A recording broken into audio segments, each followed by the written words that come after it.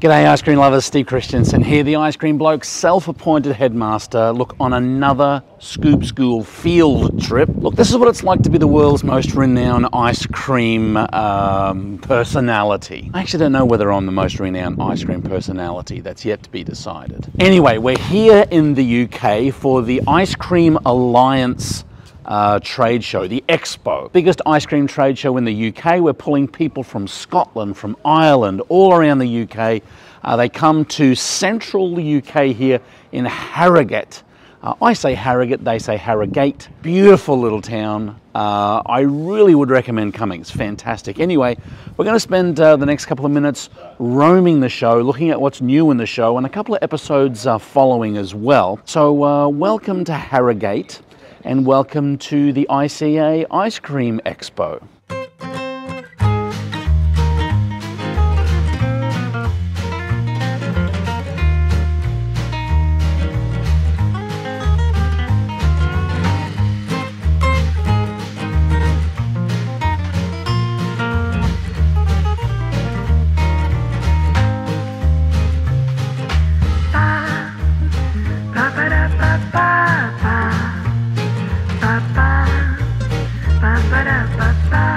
So one thing you'll find here in the UK is that the ice cream market is heavily influenced by Italy, Europe and gelato. As we come down one of the traditional, I guess, ice creamery suppliers here, we've got Mech 3 on this side, we've got Pre-Gel on this side, and you'll kind of see as we go down this kind of beautiful display of gelato and gelato type products. Again, we've got a lot of product here that is beautifully decorated, extremely rich in flavor because it's lower in fat. You've got about 4% fat, which means that the air is lower and the flavor really comes through through a reduced fat product. As well as being reduced fat, you've got lower air or overrun, meaning that you don't have as much air and fluff to kind of have flavor push its way through as well.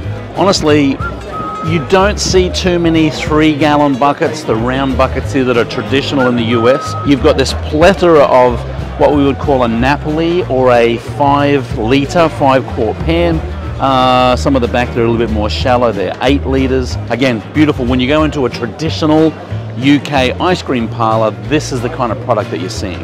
So, winner of the best new product this year, and again, new products. I love coming to the show to see new products.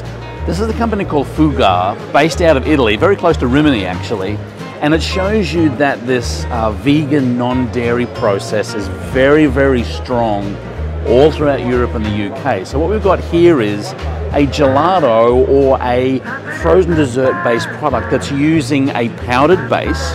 So with this powdered base you're using basically water, this powder, and a little bit of this product here. This is an extra virgin olive oil.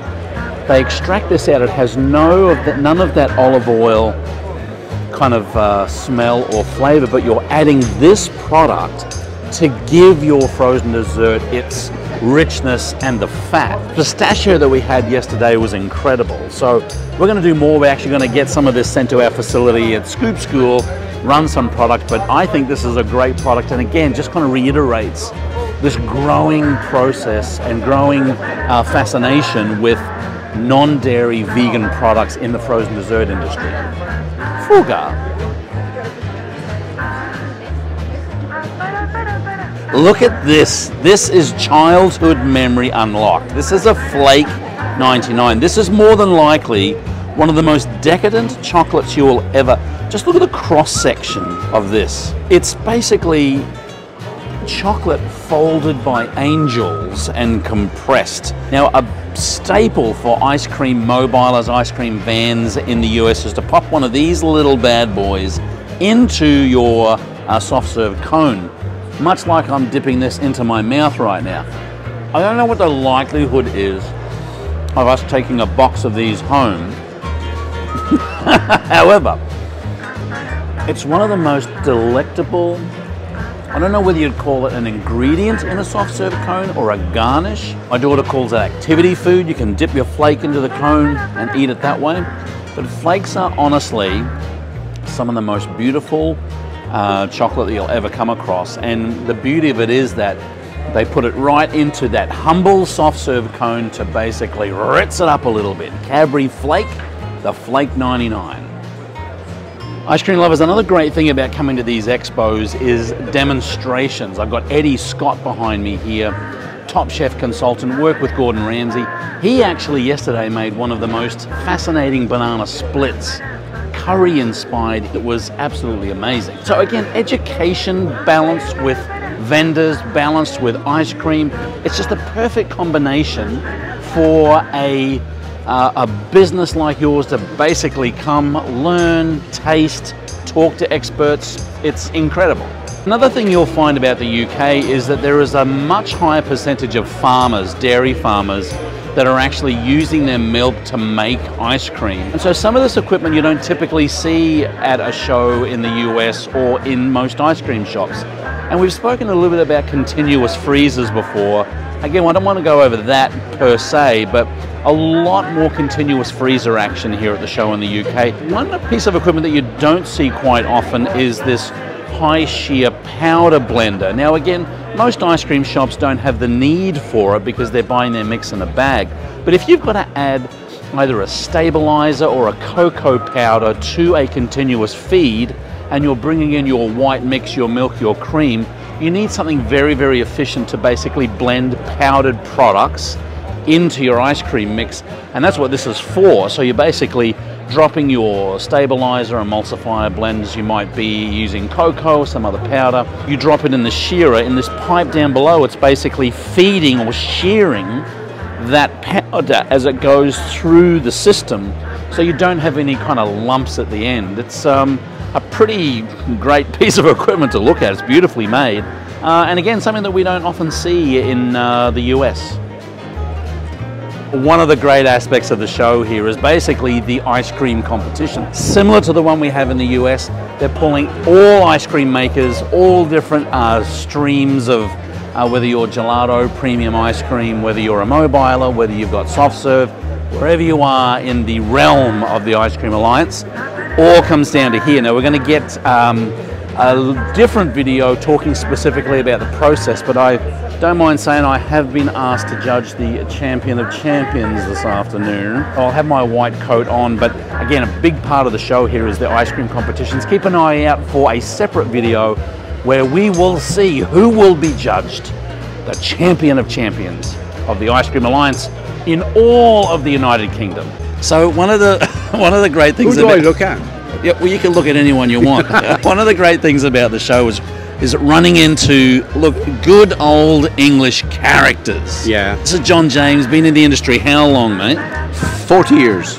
Only 40? Yeah, I got proof here to show you, if you like, photographs of my early seminars. Now, Okay. This is real history, I tell you. Real. Is that when you had the penny farthings running the... Yes, yeah. You would think that we're talking about ice cream, but John and I have just had a bit of a heated argument about cottage pies, because I thought I had a cottage pie last night. You corrected me and said that I had a shepherd's pie. Well, it depends what meat was in the pie. Right. Lamb is for shepherds and cottage is for beef. Right. Well, what if it was a lamb and beef? That's complicated. I just love coming to the show here because you think you're going to start talking about ice cream, then you get into this heated blue about pies, and next thing all hell break loose. We are going to pop over to your stand, John, and have a bit of a look at a potting machine. Yeah. Are you going to see the history that I've got to show you? If you want to show me the history, but I don't think we've got enough time. It's only 40 years. Okay, Mr. Morley Harry, Special Advisor to the Ministry of Health, said back in the whenever this was, that mobiling ice cream is a really safe way to provide ice cream. And there's a real cultural a love of the mobilers. And so you'll find in the UK that there's this kind of balance between those ice cream shops, the brick and mortar shops that are making their own ice cream, versus the mobilers. They actually have their own association, believe it or not. And this just shows kind of the heritage of the mobilers in this country that have really been the backbone of ice cream sales in the UK and all around.